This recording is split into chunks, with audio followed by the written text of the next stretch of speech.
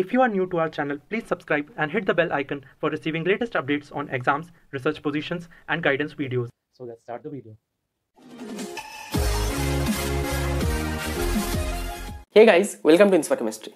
So today in this particular video, I will discuss one very important topic, that is top 10 research fields for chemistry in upcoming research. Okay, so in this video I will discuss top 10 advanced research fields. तो video को and तक जरूर देखना and friend के साथ भी share करना ताकि तुम्हारा फ्रेंड को भी ये सारी इंपॉर्टेंट एडवांस फील्ड के बारे में पता चले एंड वो भी एक अच्छा इंपॉर्टेंट टॉपिक और एडवांस रिसर्च फील्ड चूज कर पाए।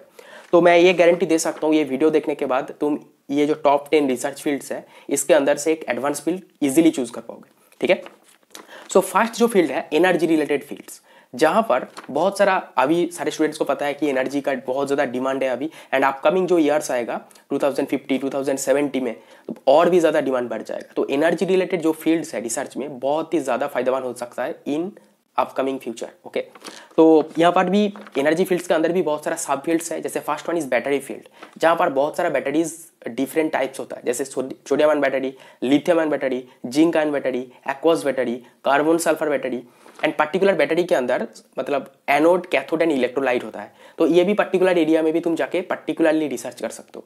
जैसे सबसे एडवांस है lithium and sodium ion battery, उसके अंदर कोई कैथोड मटेरियल पे करते हैं, कोई इलेक्ट्रोलाइट के ऊपर करते हैं, मॉडिफिकेशन करते हैं इलेक्ट्रोलाइट को, कोई एनोड मटेरियल पे करते हैं जो stability, capacity, higher energy density मिलने के लिए, ये सारे things. Okay, second is energy के अंदर ही थर्मो इलेक्ट्रिक्स, जहाँ पर हीट से इलेक्ट्रिसिटी प्रोड्यूस होता है, ये जो फील्ड है। ठीक है, तो थर्मोइलेक्ट्रिक मटेरियल तुम बना सकते हो लैब में, तो ये जो फील्ड है थर्मोइलेक्ट्रिक फील्ड्स। ठीक है, बहुत ज़्यादा मतलब अभी इसका एडवांस हुआ नहीं, मतलब डिस्कवर बहुत ज़्यादा ग्रुप काम नहीं कर रहा है इसके ऊपर, बहुत कम ग्रुप काम करता है इसके ऊपर, क्योंकि इसका जो मतलब मटेरियल सिंथेसिस करने के लिए जो मशीन्स चाहिए, जो इंस्ट्रूमेंट्स चाहिए, बहुत एक्सपेंसिव होता है।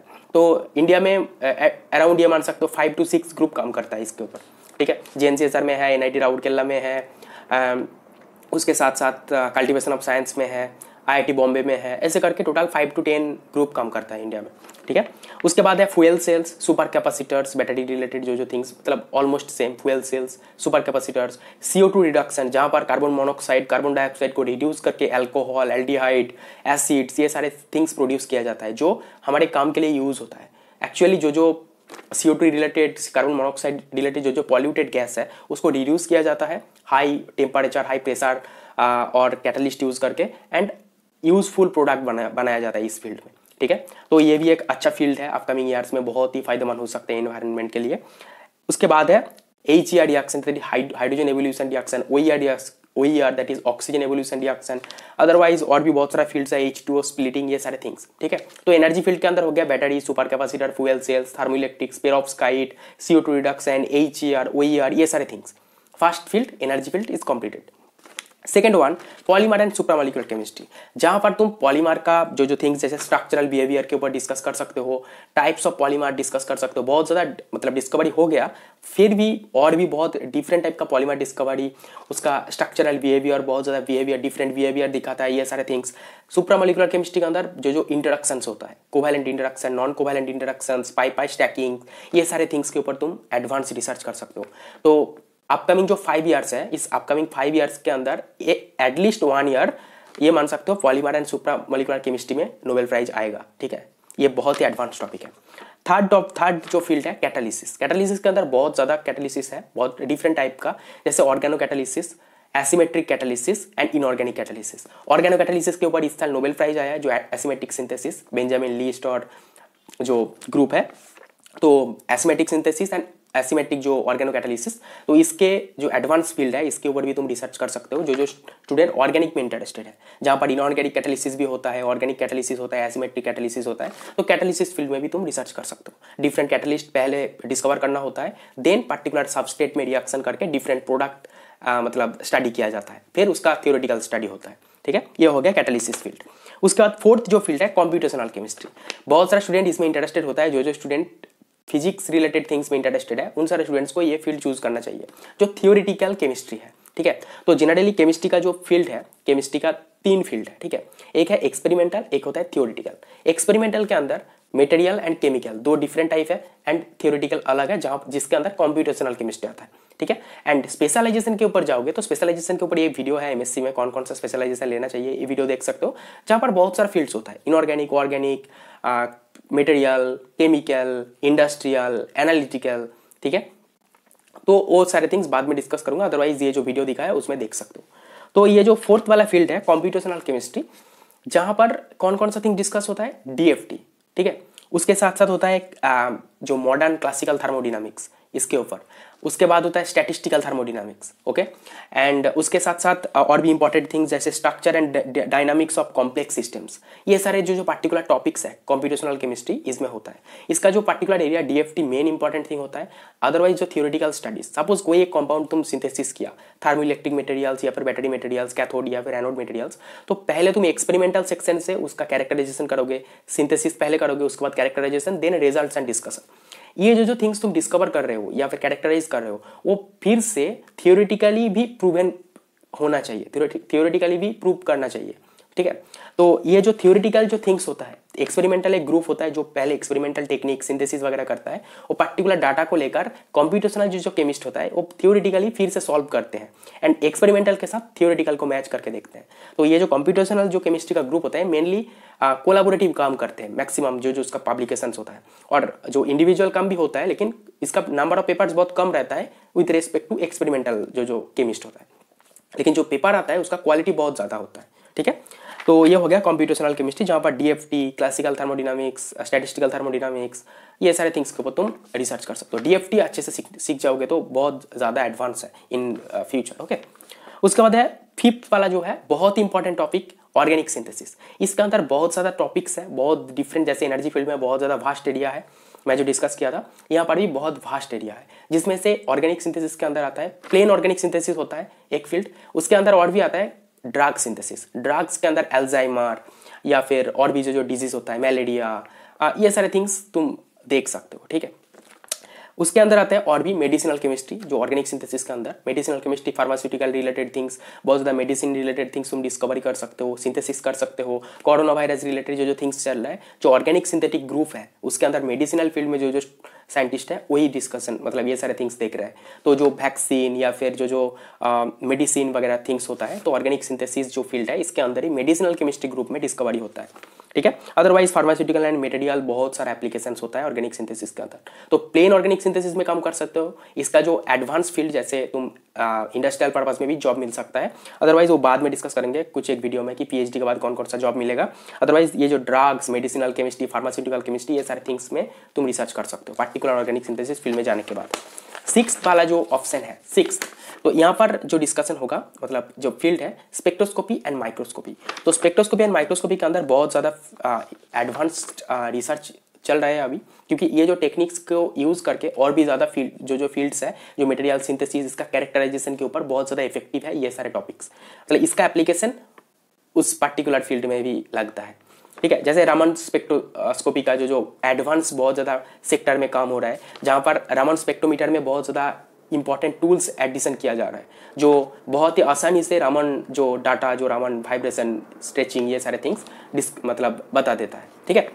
उसके बाद लुमिनेसेंट जो नैनो पार्टिकल्स होता है, ये सारे थिंग्स भी, इसके ऊपर भी तुम रिसर्च कर सकते हो। STM that is scanning tunnelling microscopy, इसके ऊपर भी तुम काम कर सकते हो। अदरवाइज फ्लूरोसेंट, फॉस्फोरेसेंस, इसके ऊपर बहुत ज़्यादा फ्लूरोसेंट मटेरियल, फॉस्फोरेसेंट मटेरियल्स, ये सारे थिंग्स, फ्लोस पर ये सारे थिंग्स भी डिस्कवरी होता है, तो ये पर्टिकुलर एरिया में भी तुम काम कर सकते हो, ठीक है। स्पेक्ट्रोस्कोपी एंड माइक्रोस्कोपी, जो लाइट रिलेटेड, लुमिनेसेंट रिलेटेड थिंग्स, जो इंटरेस्टेड है स्पेक्ट्रोस्कोपी में, IR, UV, NMR या फिर लाइटिंग, फ्लूरोसेंस, फॉस्फोरेसेंस, ये रिलेटेड थिंग्स में, तो ये फील्ड चूज कर सकते हो। सेवेंथ है क्वांटम केमिस्ट्री और नैनो पार्टिकल्स। तो क्वांटम केमिस्ट्री और नैनो पार्टिकल्स के अंदर बहुत ज़्यादा जो, मतलब स्पेक्ट्रोस्कोपी का ही जो थिंग्स है वो क्वांटम का ही एप्लीकेशन होता है।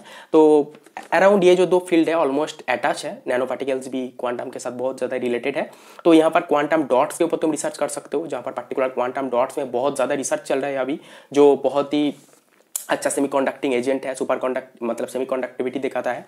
एंड उसके साथ साथ हिग्स बोसन पार्टिकल रिलेटेड बहुत ज़्यादा एडवांस रिसर्च चल रहा है।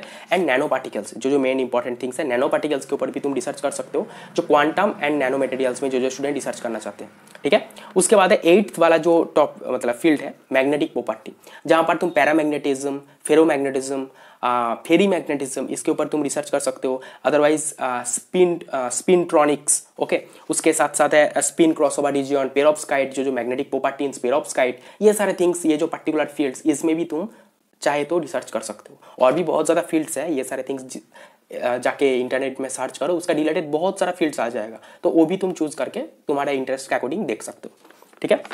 तो मैग्नेटिक प्रॉपर्टी जो मैग्नेटिज्म है मेनली, ठीक है, जहाँ पर स्पिनट्रॉनिक्स, पैरामैग्नेटिज्म, फेरोमैग्नेटिज्म, फेरी मैग्नेटिज्म, पेरोव्स्काइट का जो मैग्नेटिज्म प्रॉपर्टी, ये सारे थिंग्स तुम डिस्कस कर सकते हो।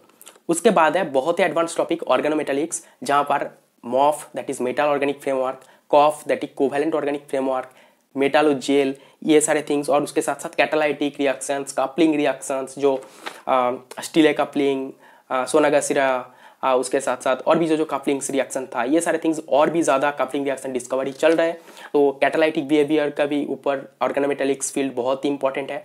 And metal organic framework, covalent organic framework, ये सारे थिंग्स बहुत सारा काम पे यूज़ होता है, जैसे गैस स्टोरेज, ड्रग डिलीवरी के काम पे लगते हैं।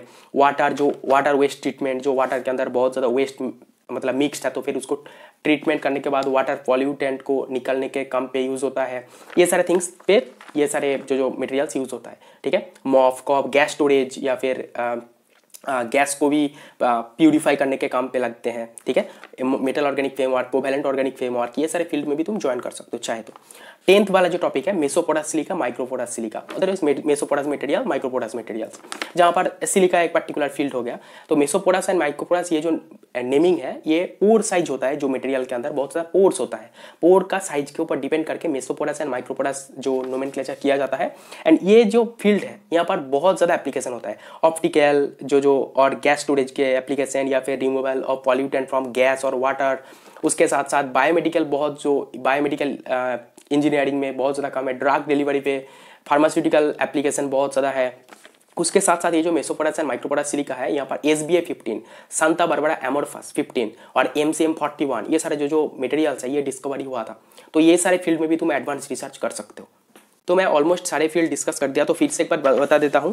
फर्स्ट है एनर्जी फील्ड्स, जहाँ पर battery, super capacitor, fuel cells, थर्मोइलेक्ट्रिक्स, perovskite, CO2 reduction, ये सारे थिंग्स। सेकंड है पॉलीमर एंड सुप्रामोलिकुलर केमिस्ट्री, जहाँ पर पॉलीमर का स्ट्रक्चरल बिहेवियर, उसके साथ साथ सुप्रामोलिकुलर interaction, covalent, non covalent interaction, ये सारे थिंग्स के ऊपर डिस्कशन कर सकते हो। उसके बाद है थर्ड वाला टॉपिक है कैटालिसिस, जहाँ पर oregano catalysis, inorganic catalysis, asymmetric catalysis, जो इस साल नोबेल प्राइज आया है ये पर्टिकुलर फील्ड से। Fourth one is computational chemistry, जहाँ पर DFT, statistical thermodynamics, classical modern thermodynamics, ये सारे थिंग्स के ऊपर तुम डिस्कवरी जो होता है, इसके ऊपर भी तुम PhD कर सकते हो।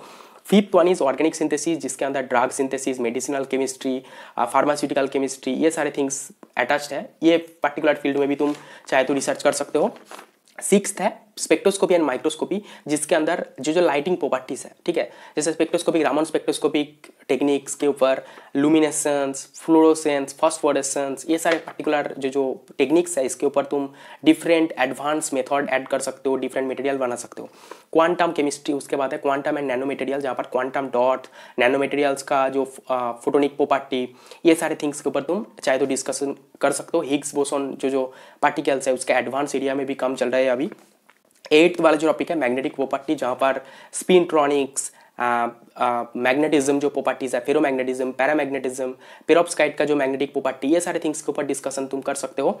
9th वाला जो टॉपिक है ऑर्गेनोमेटालिक्स, जहाँ पर metal organic framework, covalent organic framework, मेटालोजेल, जो कैटालाइटिक प्रॉपर्टीज, जो कपलिंग रिएक्शन, ये पर्टिकुलर थिंग्स तुम देख सकते हो। एंड मॉफ एंड कॉफ का जो बायोमेडिकल इमेजिंग या फिर जो ड्रग डिलीवरी, जो वाटर वेस्ट ट्रीटमेंट, ये सारे थिंग्स में भी एप्लीकेशन बहुत ज़्यादा है, ठीक है।